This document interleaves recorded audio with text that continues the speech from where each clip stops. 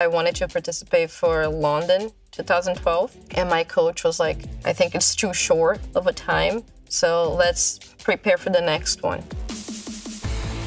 I was like, no, I want London. I will make it, and I ended up making it. I was 17 years old, and then Rio was just a whole different ball game, I feel like, because again, was home. And I had just won the Pan American Games, 2 gold medals. I think I came to that one with a different mentality. I was actually like, I'm not here just to participate, I want to win a medal.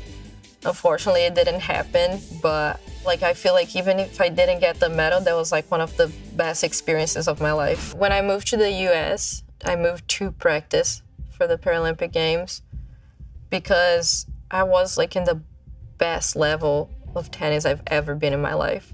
So I